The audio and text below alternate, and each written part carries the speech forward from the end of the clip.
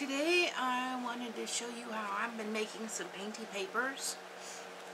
This is a large 12 inches by 18 inches. Comes 30 sheets in a pack, and I get these at Dollar Tree. And it's like a construction paper kind of stuff, but it is whitish. It's not the yellow that you usually see. It's white.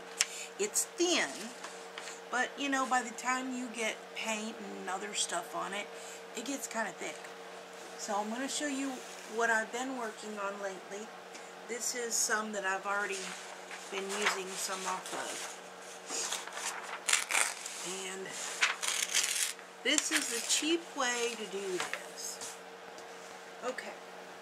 You got one sheet of paper, and what you're going to do is just take and crumple the whole thing up into a nice ball, like that, okay? Then you're going to carefully unfold it so you don't tear it, and just smooth it out. Now, if any of you guys have made those Fatty Patty composition notebook projects that are going around, which I'm starting one, and you don't have the, in fact I'll show you, I just got my Fatty Patty fluffed today. This is my Fatty Patty. This is a composition notebook, 100 sheets of paper, and I've got them all wrinkled and fluffed. But I don't really have ink pads, and I'm not going to go buy anything.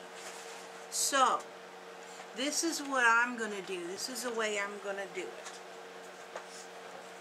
Bear with me for a minute while I make up a little palette here. I'm just using old sheets out of a textbook. Old sheets out of a textbook folded. And that's my palette. Okay? So I'm going to put that over to the side here. I'll show you in just a second here. My paintbrush, so to speak, is this. This is an old driver's license. They're pretty thin. As you can see, I've used it quite a bit. There's a lot of paint on it. This is my tool today. So, let's see. Let's go with purple.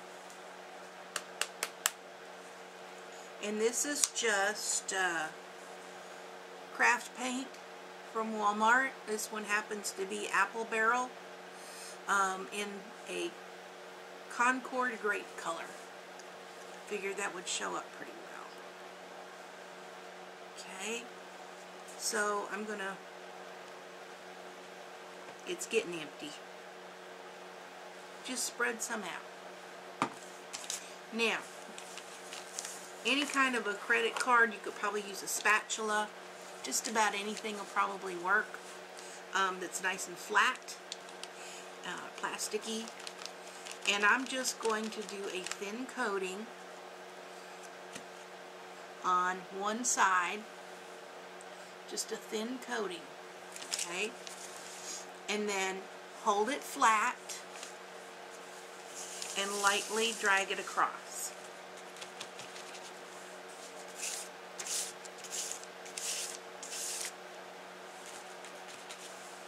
So if you don't have ink pads, but you want that look that they're all getting on those Fatty Patties, and but you got craft paint and something flat and hard that you can use, like an old credit card, an old driver's license, this is all you need. A piece of plastic. You could cut the lid off of a butter tub or something, and that would work just fine. And you just go over it lightly, and I'm just dabbing into the paint at this point. the more paint you have on it, the more paper it's actually going to cover. So if you want it to cover more, put more paint on it. I'd rather go lightly, and then I can always go back and do an area again if I want to. See? So I've got light and dark areas.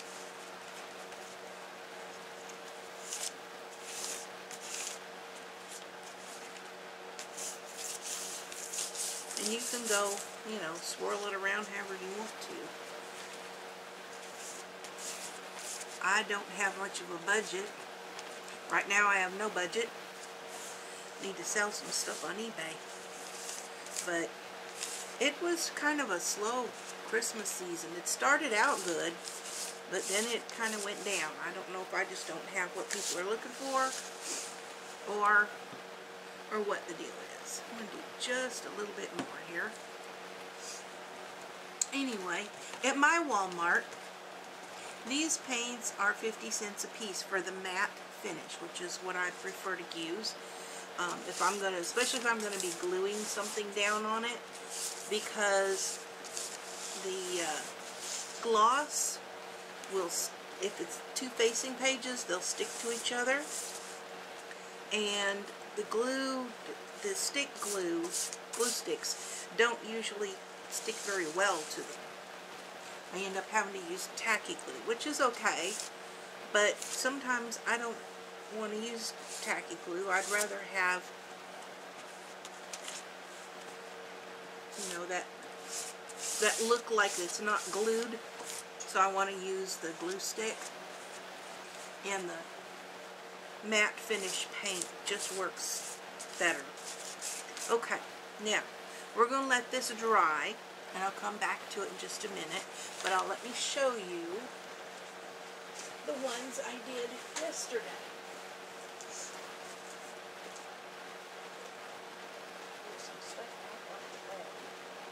I got way too much stuff. Let me move this out of the way for a second. I don't know if you can be able to see this real well. Okay, this is one I did yesterday. Let me move this over before I get purple over it. This one I did with green. And what I did was, once I got the green down, then our next step is going to be go over it with a pearlescent type paint. And let me put that up closer. I know you can see that pearlescent. You can still see the green through it because I use light colors of pearlescent. But in this one, and I don't know how well it's going to show, I also used a green glitter glue on top of that. I just kind of squiggled it all over and moved it around with my fingers. So we've got a shiny and glittery paper. And the back side has nothing, but I may do paint on that as well because I can. But at this point it has nothing, just the top. I also did an orange one with gold metallic, and there was a little bit of purple on it, was left over. I was like, oh well, shove that on there too. Nothing but the gold metallic over the orange.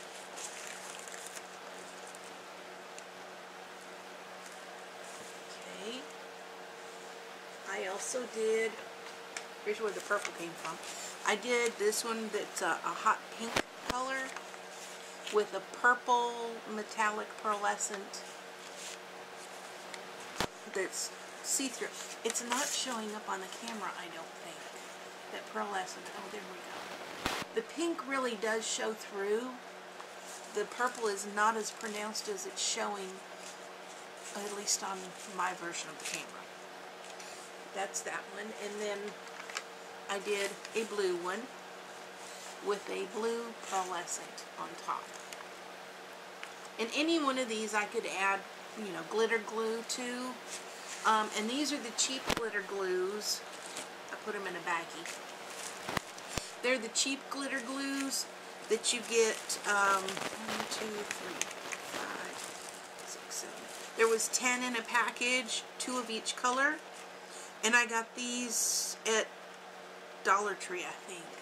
I didn't get them at Dollar Tree. I got them at Walmart, and they were like around $1. So it was a lot cheaper than buying the... Granted, there's not a whole lot in them, but it's enough for me to play with. And because I'm not paying, you know, $3, $4, $5 for a little tiny bottle of glitter stuff. I'm just not. Not in my budget. I'm doing this on the cheap for fun. This is fun to me. Anyway, I'm working on some paper for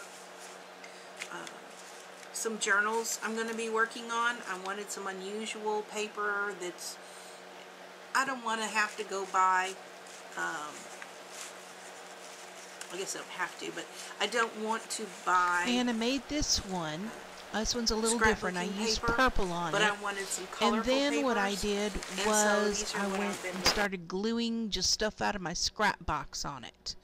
Just bits and pieces of all kinds of stuff.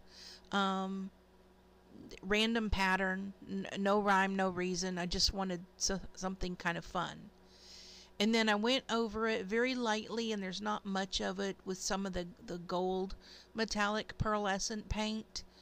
Just a little bit here or there. I didn't use a lot. And I did add a little bit of glitter glue to it here and there. Again, not a lot. And there's nothing on the back.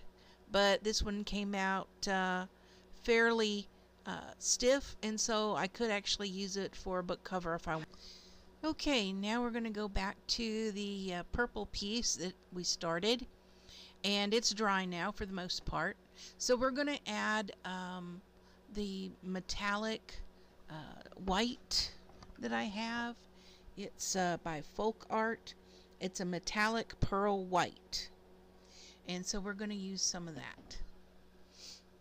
And I'm not going to paint it all over like I did on the others. I'm going to brush it on same way I did the purple on this one. And let's see what that ends up looking like.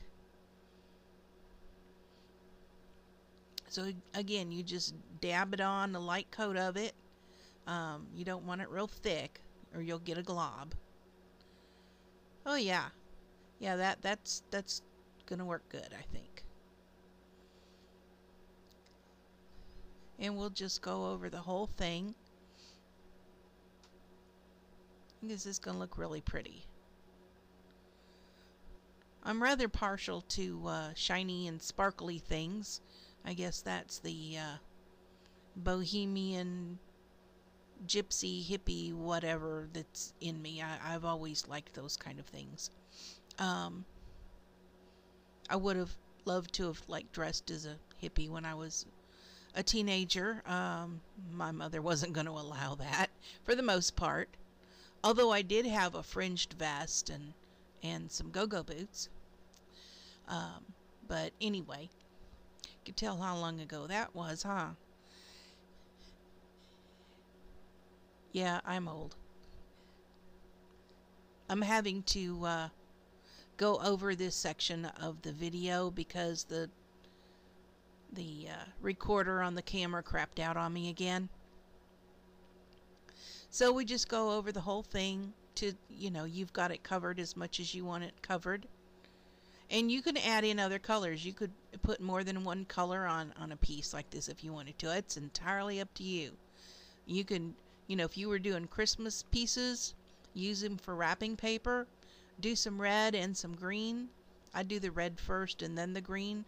Otherwise, you're going to make mud. But yeah, you can about anything you want. It gives kind of a nice rock effect or kind of a leaf print effect. I think it's really cool. I'm having a lot of fun with this.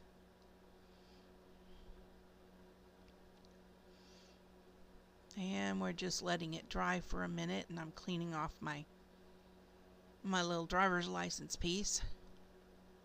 They used to let us keep our driver's licenses. I think they still do, because mostly we do them by mail now.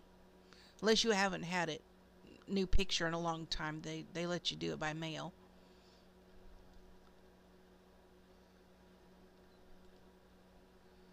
Okay, enough of that.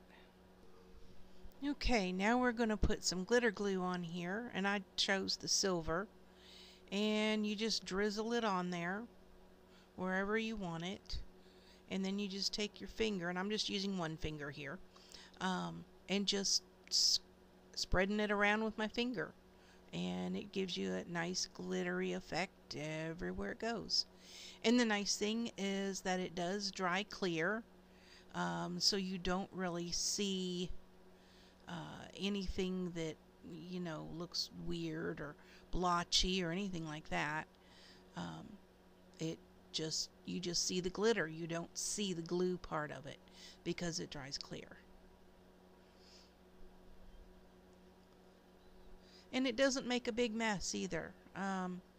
Trust me, I've got glitter stuff, or I've tried glitter, regular glitter with, you know, over Mod Podge or something, and it's a mess and does not give me the effect I want.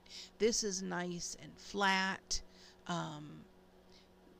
Probably the best thing I've used besides this. I have two things I've used besides this that I like. And one is that glitter spray, which is exceedingly messy and smelly, and you need to use it outdoors. That's in a previous video with the fairy journal. It does work well. It does seal itself. You do have to clean off the excess once it's dry. It does smell. You have to use it outside. It's winter. It's 30 some degrees. I'm not doing that. The other thing I've used is this white super fine glitter that's you can lay it down over top of Mod Podge. Once it's dry, go over it again with Mod Podge, and that works real well. Regular glitter is not going to be that smooth, I don't think.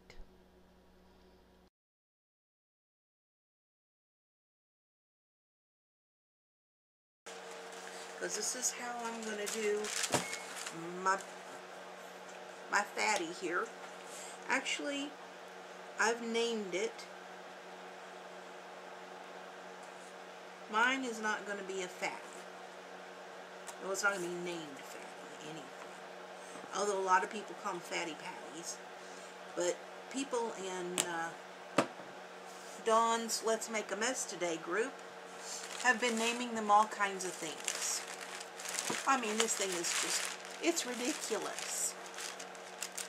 So, let's just open up the middle. That might be the easiest way to go. This is ridiculous. I'm naming mine. I need something heavy to hold that side down. I don't think that's going to do it. Nope, that won't do it. Okay, how about my bottle of aliens? That might work. Okay, maybe. let's see how well this is going to work. Maybe. Okay. Alright. I'm just having trouble holding it down. Let's see. Oh, yeah. Yeah, that's going to work fine. I'm just lightly going over it with the paint. And I think it's given me pretty much the same effect as those that have done the stamp pad ink. Maybe a little bit stronger color, but that's okay by me. I like color.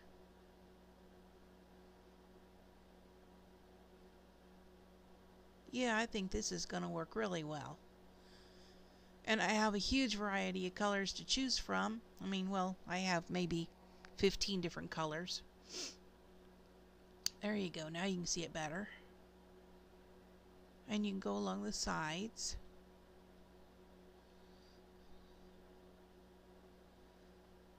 Oh, look at it. Look at this. Look at this. I know some of them kind of did across the sides. And it works. It works the same. Just make sure you don't have it too loaded up with paint when you're doing that edge, because they could stick together.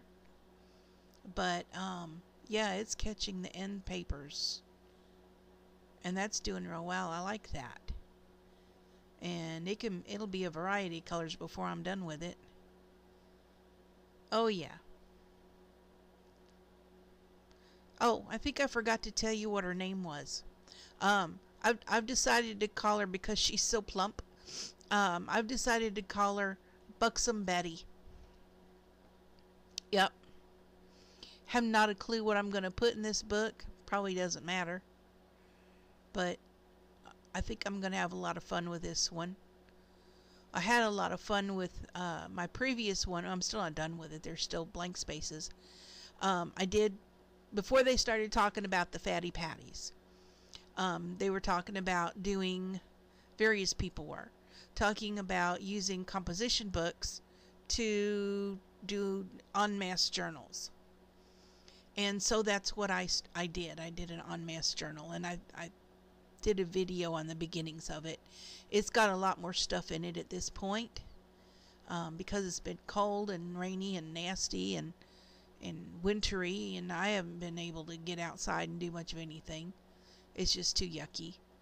So I've been working on this kind of stuff, as well as some eBay and some new pendants in my other eBay store and my Etsy store. They have the same thing. I put them both places. Yeah, I'm going to like this. This is going to be fun. I think it worked out quite well. As the page closed, it got a little bit of color on the other side, but that's okay, because it's going to have color eventually anyway. Even if it's not the same, who cares? This is fun. I like it. So, whether you're doing a fatty patty or a poofy something or a pudgy petunia or a whatever you want to call her, here's an option to not have to go out and buy ink pads if you don't already own some. If you've got paint of any sort, you can use that. I'm not sure how this is going to work out. Maybe once I start gluing things, it'll kind of settle down.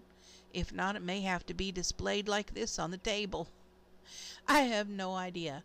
But it's fun. Maybe I just have to tie a string around it. Yep, this worked quite well. I'm very happy with it. So, thanks for hanging out with me for a while today and for this little short tutorial of sorts. First time I've ever tried to do a tutorial that wasn't just, like something written out with still photos. I used to do that on my blog. But thanks for coming by, and we'll see you next time.